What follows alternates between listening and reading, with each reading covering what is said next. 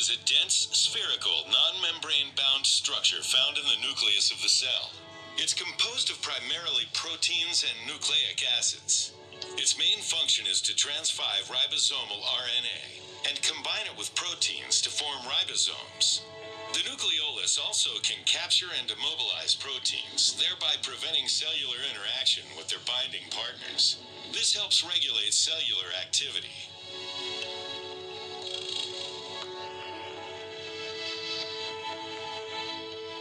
Inside each human cell, there is approximately 6 feet of DNA existing as 46 chromatin strands. Normally, this DNA is dispersed in a somewhat loose configuration. However, when the cell is preparing to divide, each strand of DNA is condensed by a factor of 10,000 times into a structure called a chromosome. This folding and repackaging serves to facilitate the process of cell division. When the cell divides, the chromosomes separate, providing a complete copy of the generic information to each cell.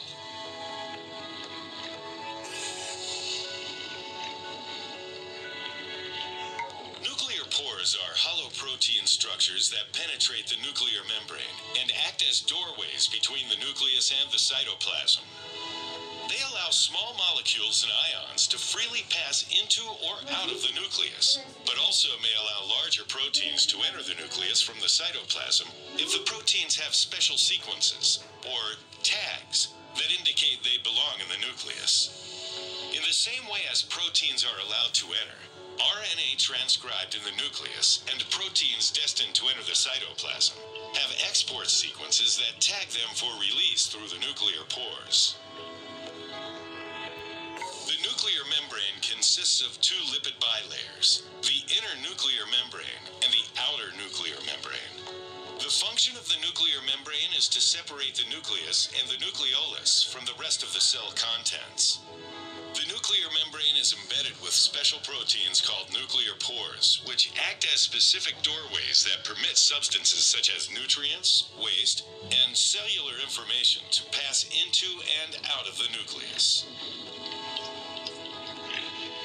The nucleus is a membrane-bound organelle that contains most of the cell's genetic material. The interior of the nucleus does not contain any membrane-bound organelles or compartments. Its contents are non-uniform and consists of a number of subnuclear bodies like the nucleolus.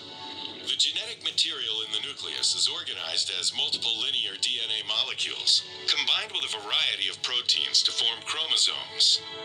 The genes within these chromosomes are the cell's nuclear genome.